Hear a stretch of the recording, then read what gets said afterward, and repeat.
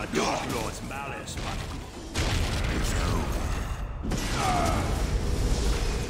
fight them whilst Jesus, now I see why Frodo didn't want to share the load. Lord of the Rings Conquest is one of the many difficult to acquire Middle-earth games. You can thankfully find a physical copy in a few used game shops, but digitally this game is lost to the void, taking all of its DLC and servers along with it. In addition to the 360 and now defunct PC release, it came out on the PS3, as well as the Nintendo DS? Its developers are Pandemic Studios, the same people who made the original Battlefront games. The idea was to recreate the Battlefront magic with the Lord of the Rings license. Given how different the two properties are, it makes sense that a lot had to be changed for this game to exist. Most notably, the armies of Star Wars, all 6 of them, I suppose, use guns, while Middle-earth has more than just archers running around, so melee combat was practically necessary for this to work in any capacity. Whether the 4 replacement classes are interesting or balanced is something I'll get to, but it does feel like they tried to make them complement one another to encourage team-based gameplay. That's great, however, the servers shut down after a single year, so I doubt many people could tell you stories of how well that turned out. At least there's always instant action with the option for split screen, a decently lengthy campaign mode which has its ups and downs, and the heroes were also thrown in, so even without the online multiplayer component, it's still possible to give this game a proper go, which is exactly what I did. No spoiler warning necessary here, let's just get started. Before we get into the interesting stuff, the non-gameplay aspects deserve their 2 minutes. The visuals are a bit muddy, specifically when it comes to the character design. I have no issues with it graphics-wise, but for clarity's sake, I should always be able to tell if a person far away is an enemy or not. The Gondor armies are easy to tell from the orcs and such since they have white garb, but some of the others blend in a little too much. Likewise, all of the maps feel very monochromatic, but I feel like this is just a problem with the Lord of the Rings license at this point. It's also incredibly annoying when Gandalf and Saruman are on the same battlefield since they look identical, and for some reason, Saruman has a blue magic shield instead of the red one the rest of the regular evil mages have. The sound design is nothing remarkable. Some effects sound like they were recorded in an echoey room, much like every voice actor in the game except Hugo Weaving. Hugo is the only actor from the trilogy to make an appearance, and thankfully they got as much mileage out of him as they could, as he's the announcer for all of the matches. I think it tonally fits right in that Elrond would be in the overseer position, watching and warning the player of victory or defeat. If the forces of evil gain but 50 more points, they shall be triumphant. The forces of evil have prevailed upon this day. That being said, when Elrond, the playable hero, is on screen, it feels a little weird to hear him talk about the game mode while also taking part in that game mode. The forces of good have seized the One Ring.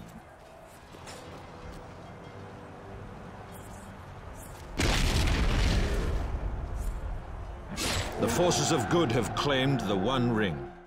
The music from the movies is in the background of the menus and in every match. This is something I didn't mention in my Battlefront 2015 video, but I actually got so annoyed by the constant Star Wars music during the matches that I had to turn it off completely. Maybe that's a slight against that game specifically, as in Lord of the Rings Conquest, the music only added to the experience and helped make the battles feel as grand as they should.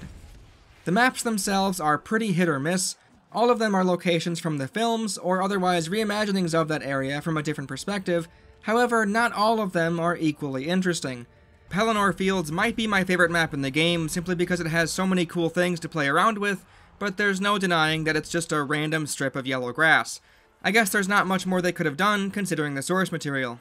Pandemic seemed to want to make this feel like a larger battle, which is a good thought.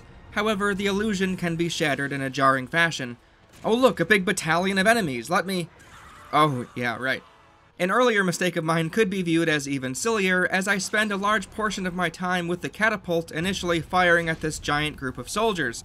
Once I realized my kill count wasn't increasing, I also noticed, oh right, if these were genuine AI soldiers, there would be a haze of blue and red auras everywhere thanks to the mages. The catapults and turrets don't really do enough damage for my liking. I can kind of understand the turrets since they fire pretty quickly and are easy to aim with, but the catapults are tricky to use as the arrow used for aiming is tough to gauge, and the travel time of the bomb is hard to account for. Not even being able to kill a mage in one shot is pretty lame. Even still, the catapult is a good time, but it's nothing compared to the mounts and the giants you can control. Trotting along on a horse or a warg is pathetically slow, and your attacks from either side are very finicky. However, once you smack that ass like you have 5 carrots and Ocarina of Time, you can mow down groups of enemies without even doing much. This seemed to have an impact on the game, as my AI team would win pretty easily when I deployed this tactic. This was a genuine surprise, since the AI in this game is so mind-numbingly terrible that even when you get half the required kills in a team deathmatch, you'll likely still lose because they suck so much. The trolls are my favorite thing in the game, however I can't pretend that the way you select them makes much sense. I suppose they're the equivalent of a heavy vehicle, kind of. However, you can't dismount a troll or ent and keep on going as your class. Once your awakened giant dies, so do you. Swiping away enemies feels great, healing yourself feels pretty overpowered, but the best of all is the grab attack, which instantly kills the enemy and also allows you to play Spartan Gigante and beat a motherfucker with another motherfucker. While Pelennor Fields gets all of the goodies, the Shire has most of it as well, from mounts, giants, and turrets. Isengard and Minas Tirith both have turrets and giants, and Weathertop gets giants and catapults. As far as I can tell, that's mostly it when it comes to the Conquest game mode. The Mines of Moria do have cool narrow walkways to cross, however, it's hard to care about utilizing those as much since knocking enemies off the map doesn't increase your kill count for some reason, even though the load screen tells you to do it. There's also a random-ass area nestled away in the mines, which seems like it would be a fun place to hold your ground in Conquest. However, the command post is right above it, completely negating that area's use. This same underutilization of the terrain can be seen in the Black Gate, where at the very back of the map, behind the good team's command post, there's a stairway leading to a random stretch of high ground. This will only come in handy for players, as the AI never takes advantage of it, so more often it's devoid of any action, unless in Team Deathmatch or Hero Deathmatch. Speaking of Team Deathmatch, the chosen game mode plays a role in if certain environmental weapons will be available or not. In Helm's Deep, there's nothing in Conquest, but in Team Deathmatch they added 2 turrets for some reason. Truly baffling stuff. Without the fun mounts, giants, turrets, or catapults, many of the maps are unfortunately pretty boring. This wouldn't be a problem if these levels picked up some of the slack in other ways, but they don't for the most part. For example, one of the first things I was hoping to see, since we're essentially coming from Battlefront 2, remember, were maps that had something similar to the Mustafar and Death Star bridges. A softball, or so I thought, would have been to take advantage of the ladders in Helm's Deep. Unfortunately, Helm's Deep was the most disappointing map in the game for me. The ladders are all propped up, but you can't kick them down, even though that's something you could do in the 2 Towers and Return of the King. You can't even change direction when you begin climbing, it auto-moves you up the ladder. Really weird. The wall is already blown up, which isn't necessarily a bad thing in and of itself, however the action always seems to funnel to the innermost boring areas of the stronghold, where none of the action took place in the movie. I really don't know why they didn't go with the idea of having one team try to keep the high ground, while granting the lower team tools to take the wall. They even have the main entryway there and open, but in all of my matches I played locally, that was never something even contested, it was just an easy area to walk through. With this game supposedly encouraging team-based play, I don't understand why there wasn't more of a focus on small squads of soldiers palling around with each other to slowly advance and take over key areas. It seems like everyone just sprawls out or goes off on their own. Sometimes 2 mages will tag team for no reason, sometimes you'll spot an archer all by their lonesome. Perhaps with other players and an online setting, team-based gameplay could have been more noticeable. As it is now, these bots don't coordinate very well. It feels like the devs made a conscious effort to make the classes complement one another more than they did in the Battlefront games, so there not being any way to round up some bots when you're on your own is kind of disappointing, as is their lone wolf style of play in the first place. Perhaps if they were able to fit more units into a battle at a time, this wouldn't have been as noticeable with just the AI. That being said, the game already gets so ridiculous with hits done when ganked by multiple enemies, adding in more units could have easily made it even worse. On the topic of hits done, that's essentially at the heart of what Conquest is. This is Stunlock the game with the Lord of the Rings aesthetic. There are a few exceptions, but most often, an attack landing on an enemy will open them up for an entire combo or knock them down. You can still be attacked and take damage while on the ground, which is why it's vital to tap the jump button repeatedly to get up faster, or roll out of the way, which grants some invincibility frames. Because combos are so devastating and the stunlock so strong, in a way, Conquest becomes a traditional fighting game at times. Generally, once you've become familiar with a character in a fighting game, landing the first hit of a long combo chain can all but guarantee a large chunk of the opponent's health bar will be removed. At high levels, most players know which attacks to watch out for, so it becomes a tug-of-war early on, spacing, baiting, and getting the other player to lose focus or rush an attack. Well, in Conquest, none of that really matters. You just spam your longest combo and watch defenseless classes like the Mage and the Archer get destroyed. The Scout and Warrior both have a defensive stance, which is infinite for some reason. This likely was put in as a counter to the spam, but it feels pretty simplistic to just hold the guard button and avoid most melee damage. You can dodge out of the way as well, but with how clunky this game feels to play, you'll rarely be rolling at the perfect time like it's a Souls game or anything. There either seems to be a hefty amount of input lag when it comes to the guarding and dodging, or the other, more likely possibility, the defensive moves have a lower priority than everything else. It feels like even when holding down the trigger, your guard won't raise until all other animations are completed. This means both being attacked and dishing out attacks of your own will prohibit you from defending against something else.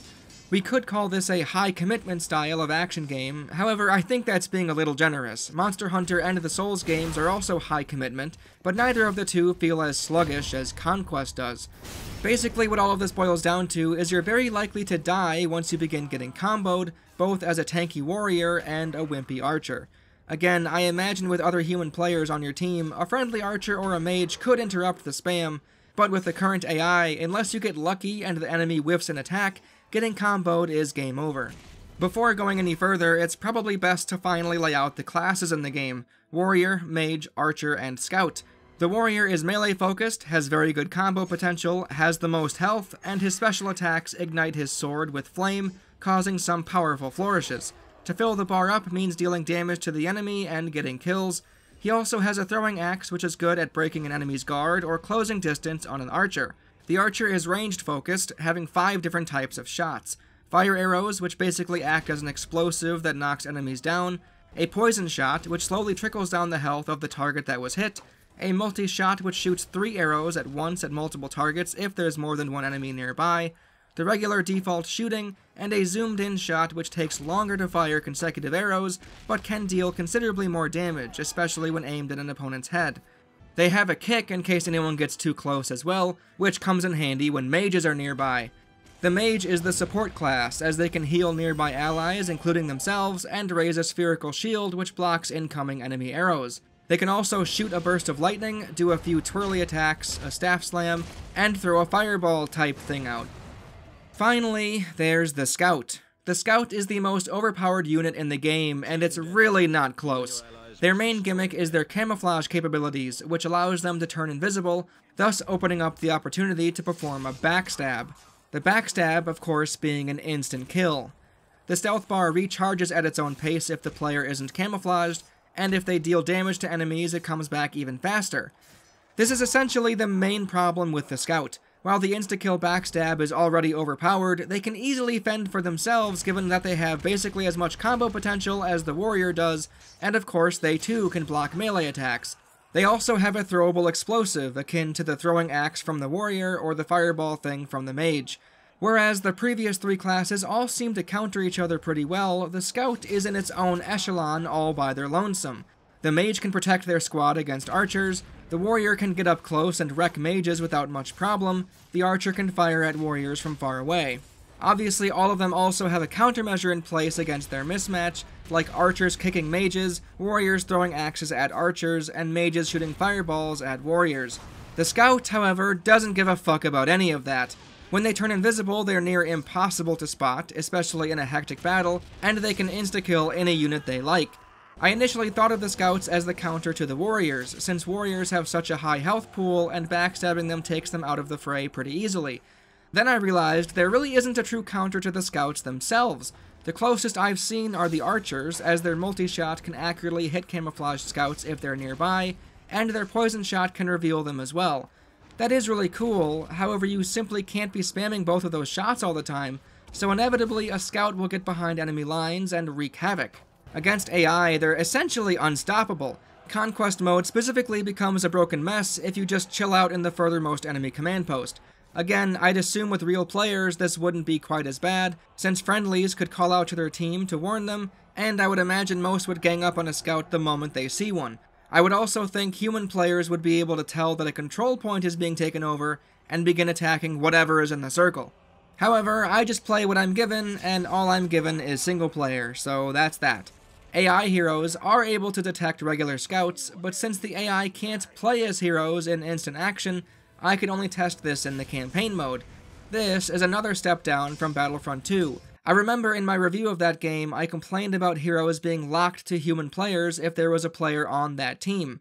This meant you couldn't have an AI hero running around helping you like in the first Battlefront, but you could at least fend off an AI hero if you were playing alone, since the opposing team didn't have a human player. They went one step further this time and shackled them to humans only, unless in campaign mode or hero deathmatch. Considering that heroes in Conquest aren't nearly as overpowered as they were in Battlefront 2, this makes even less sense. They basically function as slightly beefier versions of regular classes, so the fact that there isn't even an option in the menu to allow the AI to use them is a really dumb decision. Speaking of that menu, I couldn't believe I had my AI set to Legendary this whole time. Maybe this caused me to get ganked more often than if it were set lower, but even at the highest difficulty, archers still only hit 1 out of every 4 or 5 shots, even when you aren't even moving. It's embarrassing, honestly. The archers themselves are supposed to be an easy class to slide right into if you're used to playing a shooter, but the execution falls exceedingly short. It's pretty lame how enemies barely react to being shot half the time, and the hitboxes surrounding the enemy clearly don't match up. The sensitivity feels terrible, but I'm not sure if it's my controller or not doing that, so I won't hold that against the game, but it certainly feels jerky. I imagine the PC version holds up a little better. The most annoying aspect of being an archer is tied with the mage class. While it is nice that their shields are an obvious counter to the barrage of arrows, there not being a cooldown of some sort is pretty ridiculous. They're basically allowed to just hold up their staff and perpetually cast a shield over everyone. This is extra silly considering that both the scout and warrior have a bar that displays how long or how much of that power they can use. If the mage had something like that for their shields, it would feel a lot more fair for the archers, and in turn, perhaps the designers could have buffed the mage's lightning attack so they would be able to handle themselves a little bit better. Then it would actually make sense for 2 mages to stick together, as they could protect the other one while their shield is recharging. I think if you made that change, decreased the warrior and scout's health pool a bit, and removed the scout's ability to perform stun lock combos, the game would feel significantly better. In instant action, there are 4 game modes to pick from: Conquest, Team Deathmatch, Hero Team Deathmatch, and Capture the Ring. Conquest is the game type that you'd think would receive the most attention. The game is literally named after it, so it sure as hell better be good. Unfortunately, it's not. The Middle-earth setting demanding melee combat seriously affected the fluidity of the tried and true Battlefront gameplay. With how slow everyone moves in this game, closing the distance on an enemy takes some time, and even then, it takes so much longer to kill someone than in the Battlefront games. In Battlefront, you take a few shots, and if you hit enough of them, there you go. Now, even when you have the advantage and are currently comboing to your heart's content, taking down a single enemy can take a surprisingly long time. This is why I don't think simply adding in more units for each side would improve anything, since it would take even longer to cut through enemies on your way to a command post.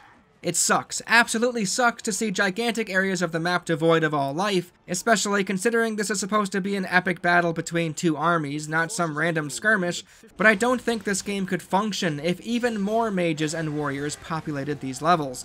Star Wars can easily get away with this, since it isn't strictly the battles from the movies, these factions fight all the time all over the galaxy. Helm's Deep is one battle, and that battle specifically had a story to go along with it. The elves and men were holding off the endless amounts of enemy forces, utilizing their advantageous elevated position as best they could, and doing everything in their power to thwart the many ways in which the Uruk-hai tried to get through the seemingly impenetrable fortress. Now it's just a random skirmish, without even enough units in total to fill the screen at one time. Something that I forgot to mention in my script, and is why I sound different because I'm recording it after the fact, Hoth. Hoth is a perfect comparison to show how underwhelming Helm's Deep is. It is a huge battle in the film, but guess what? Even in Conquest mode, everything that happened in Hoth you can still do. You can ride the snow speeders, you can take down the AT-ATs, you can be in the AT-ATs. It has a story in the Conquest mode from the movie. Yet, for some reason, in Helm's Deep, they didn't even try to do anything like the movie. They just have the map there and say, here you go, you can fuck off. Like, it's definitely within their wheelhouse, they just fucking didn't do it for some reason.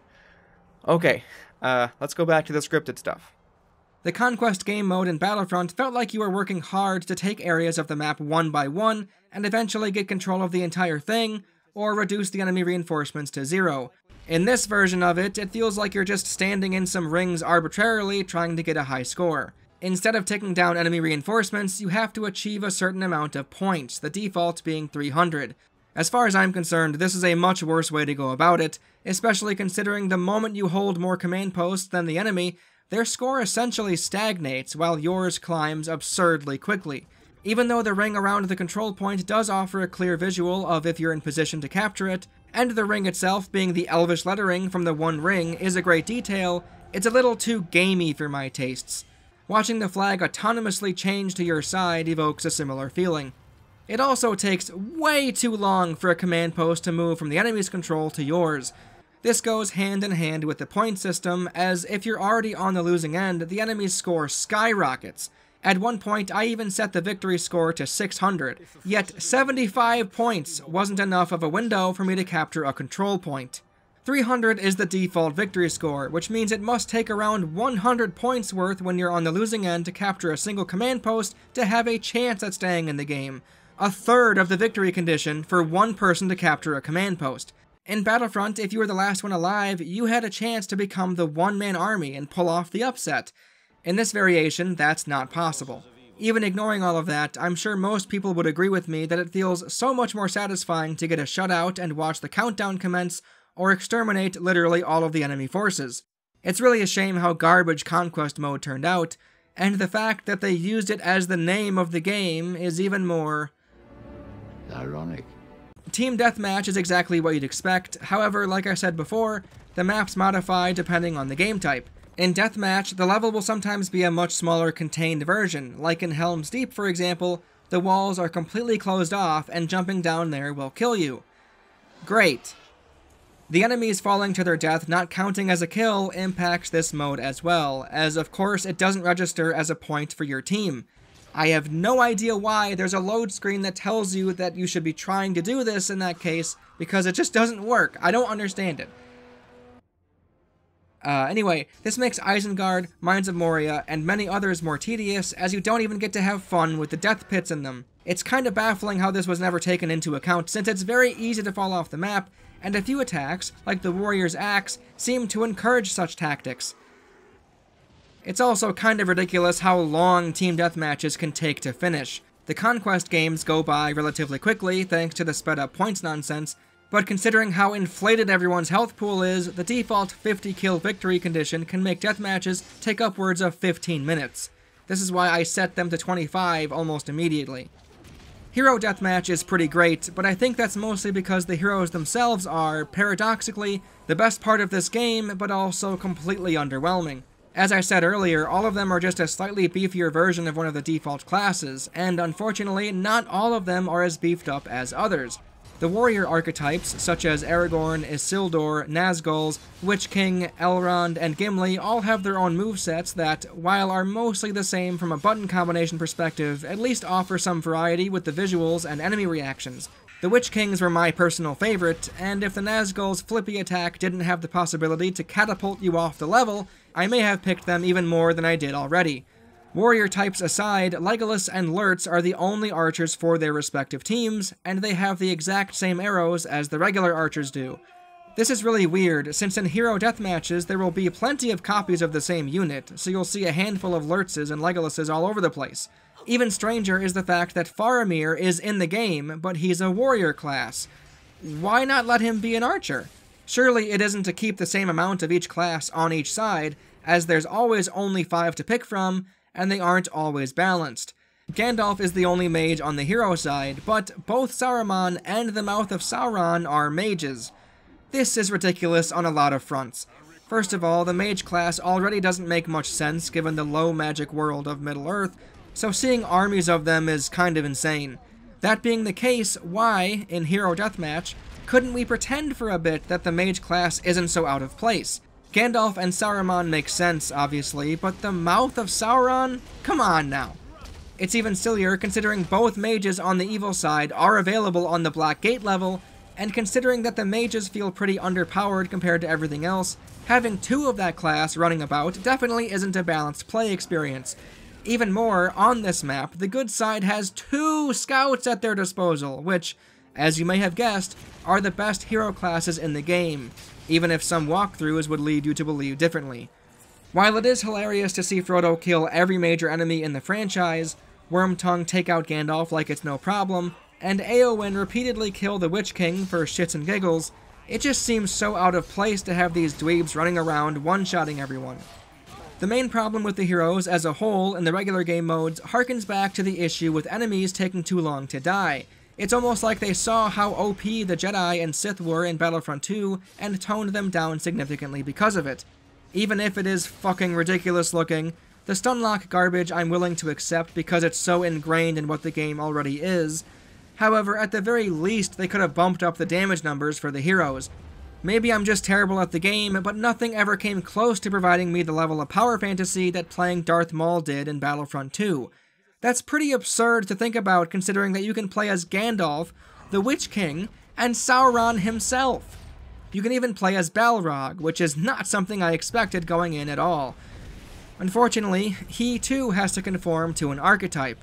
He's a regular warrior class, and his swings can't even kill normal soldiers with 1 hit. Need I say more? Either they should have increased how powerful the heroes were, or they shouldn't have restricted them nearly as much as they did.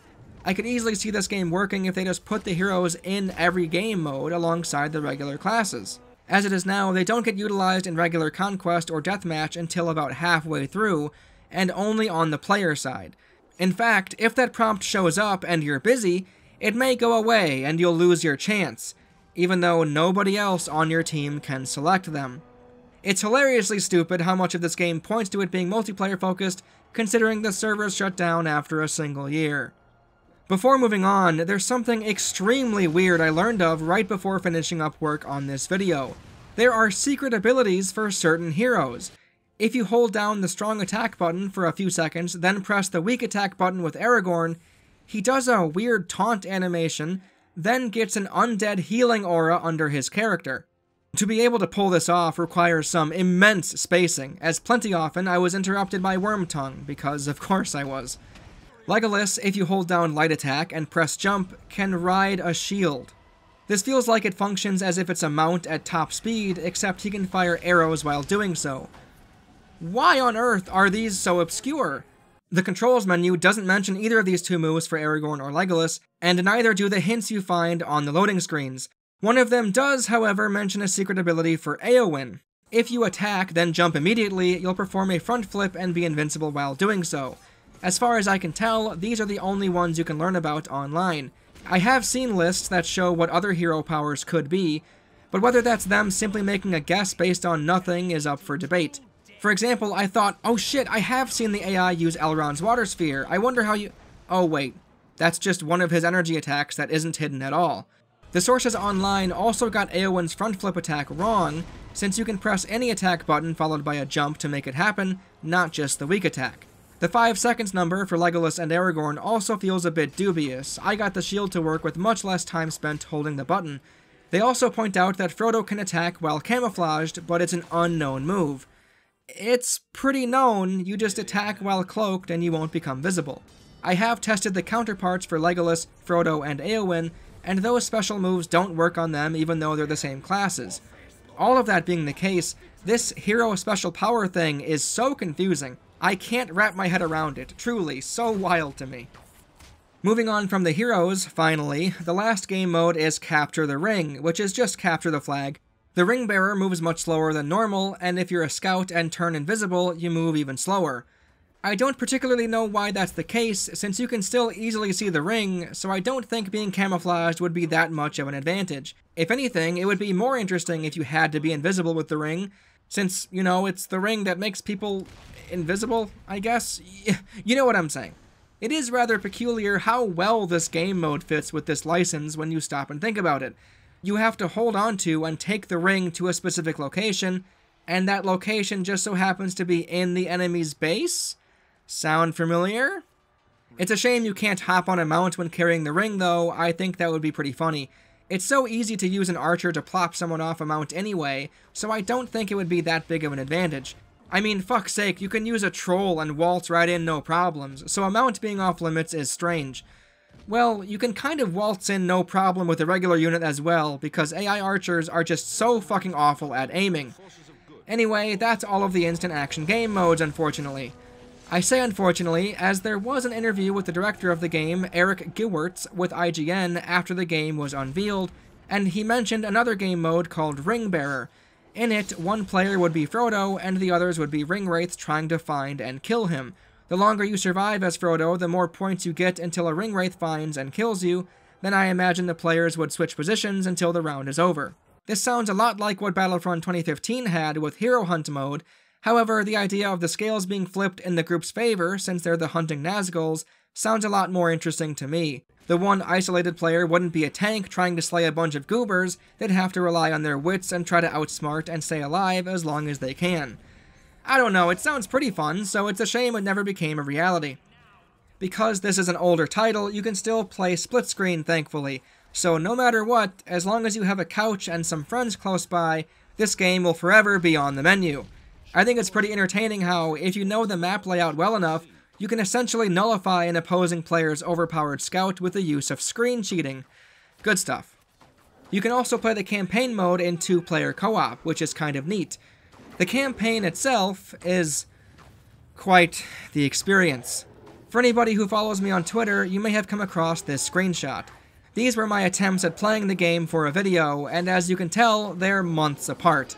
This is my experience with the first half of campaign mode in a nutshell. The first few missions aren't too bad, and in fact, at the very least, Helm's Deep feels a bit more climactic in the campaign, starting with the wall intact, then blowing up later on. I mean, it is super weird that you're encouraged to hop down when defending it, and it's even stranger that after you protect it from the torchbearers, you jerk off on the main gate for a while, directly leading to the wall being blown up. Smart plan. Isengard, Mines of Moria, and Osgiliath are tedious in their own ways, and because the gameplay felt so disgustingly sluggish to me early on, it made me second-guess my decision on ever doing a review on the game. None of that compares to the Minas Tirith level, however. This mission, specifically, was the cause of 2 separate months-long hiatuses. My problems with Minas Tirith are the same that I have with the rest of the campaign mode, which relates to the failure states. Running out of lives and running out of time on specific objectives will cause a game over. Instead of the reinforcement count that was present in the Battlefront 2 campaign, instead you, the player, gets a certain amount of lives.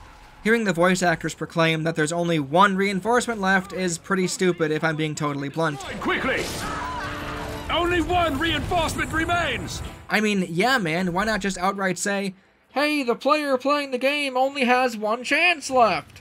You get a few more lives every time a major objective is completed, but the heroes near the end of the level were so annoying to kill, and given that they're able to spot you even when camouflaged as a scout, you obviously couldn't cheese them as much as other enemies. Honestly, the lives mechanic just doesn't fit for this type of game. That, however, was not the reason I gave up on Conquest so many times. The time limit garbage is, and the ones in the Minas Tirith level were the worst in the game. It's extremely difficult to defend a control point from endless enemies for 2 minutes when your allies are bumbling idiots, and like I've said a few times now, it takes so much more time to properly kill enemies in this game. If this was Battlefront 2, put me in, coach, no problems there. Lord of the Rings Conquest? Absolutely not. Of course, anytime you fail, you restart the whole level, so this opening where you need to defend the starting control point being essentially a flip of the coin if you succeed or not is mandatory every time you fuck up later on. Of course, you may want to quit out early even if you do manage to get past it if you lost too many lives. You may need them for later sections after all, so better keep restarting the level until you can clear it without dying. After this, you burn down the Orc siege towers, which isn't awful as the archer's fire arrows do the trick, which is cool, but after this is the real meat grinder. Defend this control point for 2 minutes. Fuck me, man. This right here, hardest part of the game without question. I've seen some people do it online with the warrior, but I guess I'm just not good enough with the warrior, so after months and months of this devil mission being on my mind, I finally broke free late last month when I was making the Shrek video. Oh god, the relief. You have no fucking idea. Pairing slightly high difficulty with slightly punishing consequences generally isn't the end of the world. However, if the gameplay itself feels as clunky, awkward, and unsatisfying as Conquest does, The punishment of starting from the beginning and fighting through the ridiculously tedious mission all over again, oh man, it's fucking awful.